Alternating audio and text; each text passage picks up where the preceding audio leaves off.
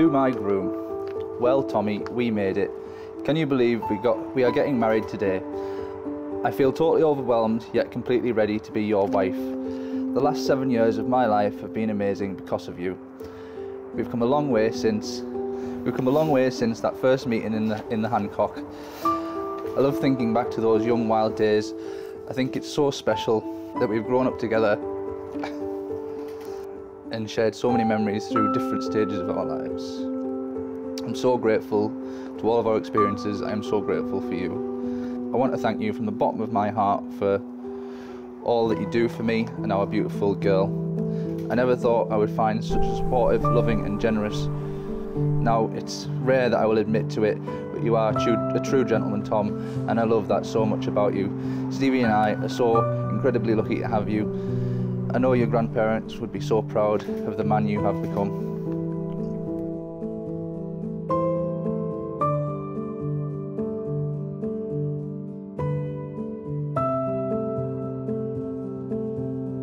Says 10 reasons I can't wait to marry you.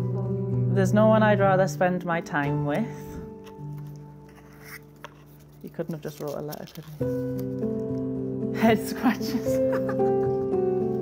I do give a good head scratch. You're my companion. You're the best mother to our daughter. Because I love you.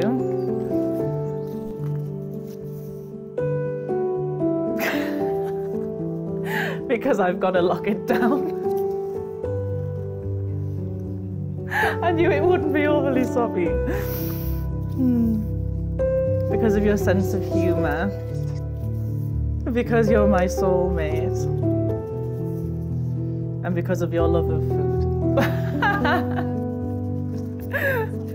All very true.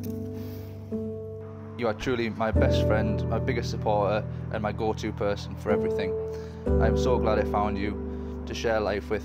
I can't wait for what's to come. 7 years, 2 houses, 3 animals, 10 holidays, several lockdowns, and a baby, and now it's time to say I too. Love you so much, Tom. I can't wait to finally be your wife. Let's make today the best day of our lives. Meet you at the altar, Mr. J. All my love, your bride. Now, has anybody actually thought long and hard about this word love? It's only a tiny word, but my word, how powerful is love? It's changed the course of history, and it's calmed monsters, and it's driven strong women mad. It's fueled national scandals, and it's made mincemeat of kings. But that tiny little word love is what's brought Tom and Natalie here today. A very, very important word. Your job today is to make lots and lots of lovely memories. Memories that you can share with them both in their future lives together as husband and wife. So do you, Tom, take Natalie here present to be your lawful wedded wife, to be loving, loyal and faithful to her for the rest of your lives together? I do. And do you, Natalie, take Tom here present to be your lawful wedded husband, to be loving, loyal and faithful to him for the rest of your lives together? I do. I call upon these persons here present to witness that I, Natalie Alice Stutchbury, to take thee, Thomas David Johnson, to be my lawful wedded husband. May we look to our future together with hope, happiness and joy, and remembering this day, never allow anything to destroy the feelings that we share for each other. So Tom and Natalie, today is the start of a new life here together. And we hope that the feeling of love that you obviously have for each other now will grow even deeper and stronger as the years go by.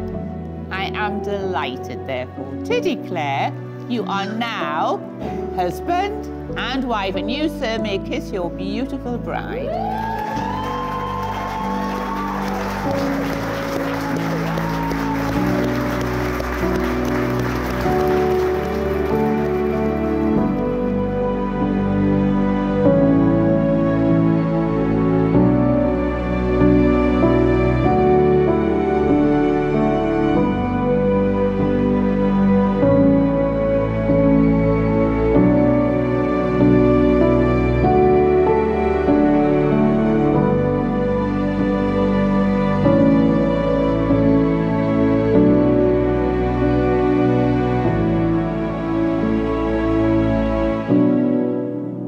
printed my speech prohibitively small, so if I trip up, that's why.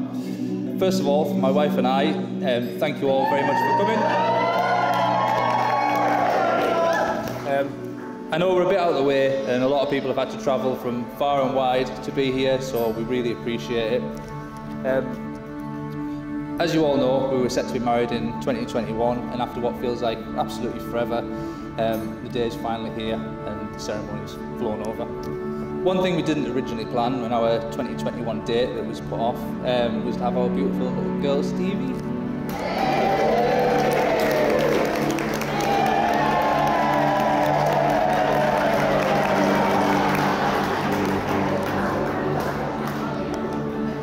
At our wedding day, and she's without a doubt the best thing, oh, that's why she's stuffing her face with a slice of toast. The best thing that would have ever happened to us, and having her here today makes it even more special.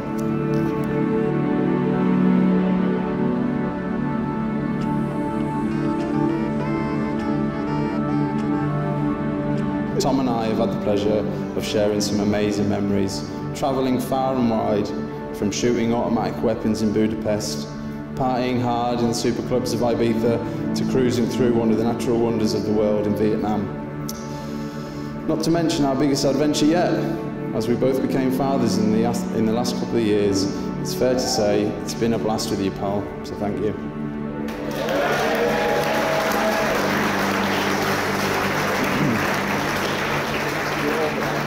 No, it's a little bit.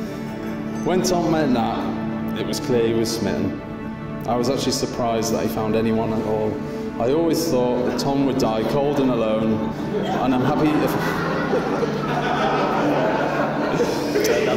to see he found someone that can look past his flaws and his heartless nature.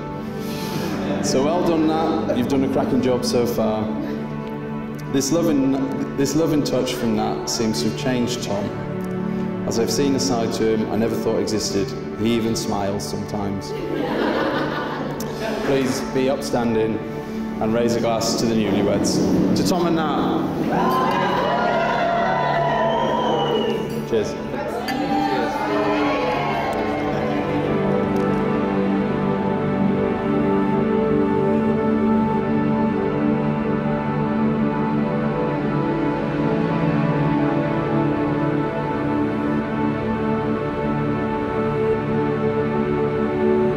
I thought I'd share a brief sort of rundown of how me and Natalie ended up here today, and hopefully the sort of recollection of these events is about the same for both of us. So I first met Natalie in 2013, and we were in a pub with friends. Was it the Hancock? Yeah. And I distinctly remember Natalie's block fringe, a loudness, and the fact that she was the most Geordie sounding person that I'd ever met.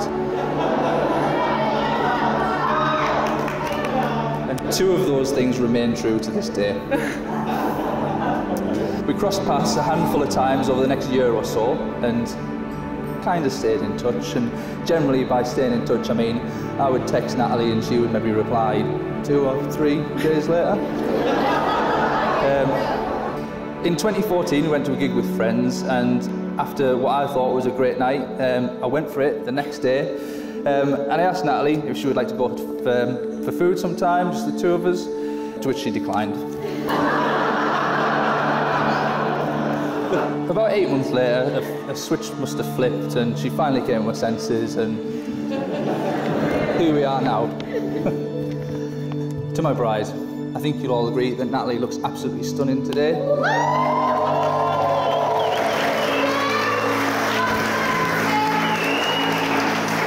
You genuinely took my breath away when you walked down the aisle, and I did write that in my speech, but I absolutely mean it, and you absolutely did take my breath away and made me cry a little bit. Today I am lucky enough to marry my best friend and the best mother to our little girl.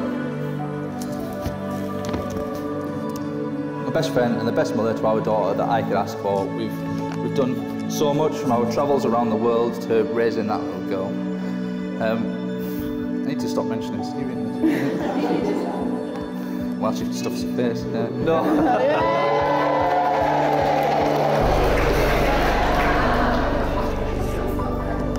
I'm nearly done.